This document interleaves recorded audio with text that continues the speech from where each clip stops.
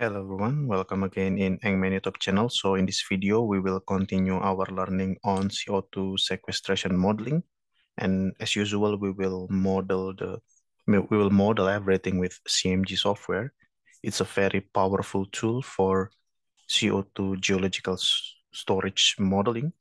All right, and it's been a while since we did this exercise last time. All right, but previously we have covered about the fluid modeling. We incorporate the mineralization, and we did that in WinProp. Okay, so after WinProp, now we need to deal with the builder. Okay, because we want to modify a little bit about the model. Okay, and I will start for mineralization trapping. I will start the model using the previous model, which is the CO2 storage that's already incorporate, of course, structural trapping, hysteresis trapping, and solubility trapping. Okay, so you just add the trapping one step at a time, starting from structural trapping. You then add hysteresis trapping, and then solubility trapping. And now I'm going to add one more trapping, mineral trapping. Okay, so it's almost the final step of the trapping that will permanently keep the CO2 in the subsurface. Okay, so this is my starting file. I already saved this file in another folder to keep the model until the solubility trapping. Now I just copy that file, and then the copied file, I'm going to rename mineral trapping because we will add mineral trapping, okay, on top of the solubility trapping mineral. So mineralization like this. Okay, and let's say solubility Harvey, I will keep that name. All right, now we need to do some modification on the builder. Okay, so we will use the dat file for the builder and drop it here. All right. All right, so now we are inside the builder already. Okay, just to check our model here. All right, you see the wellbore here and the perforation, and this is our aquifer model.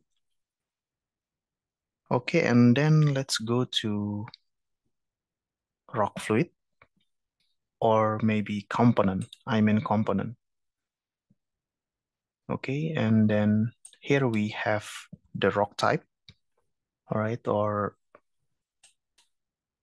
if I expand this component properties, you can expand, right? Okay, and then you can right click and import WinProp generated model.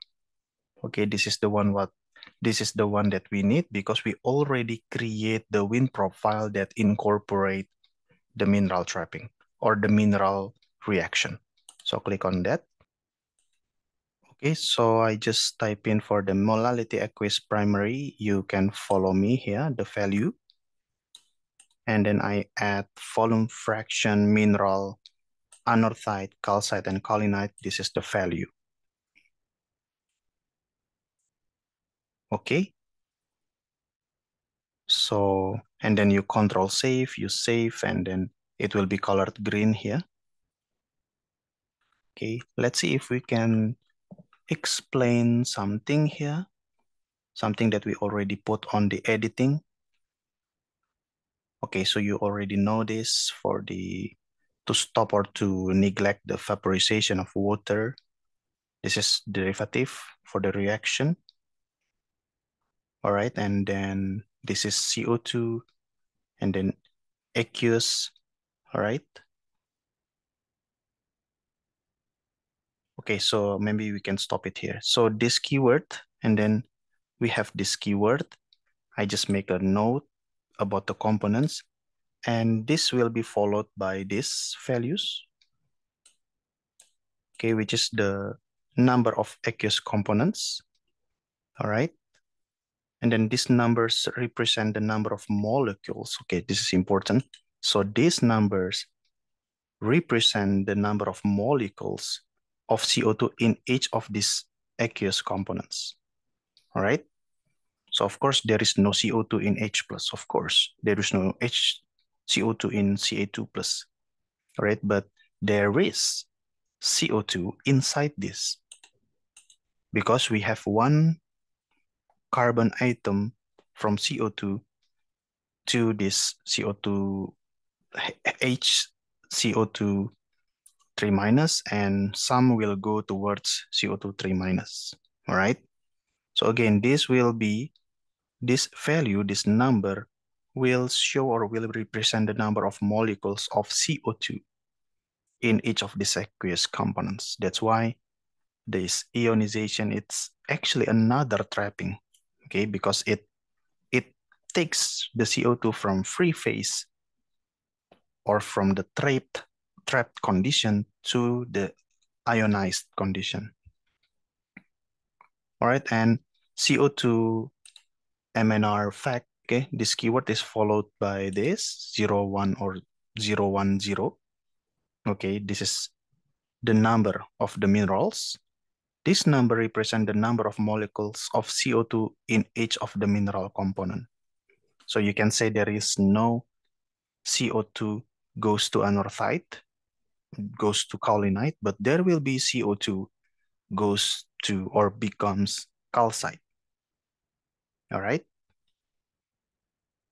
Okay, because in calcite you have CaCO3.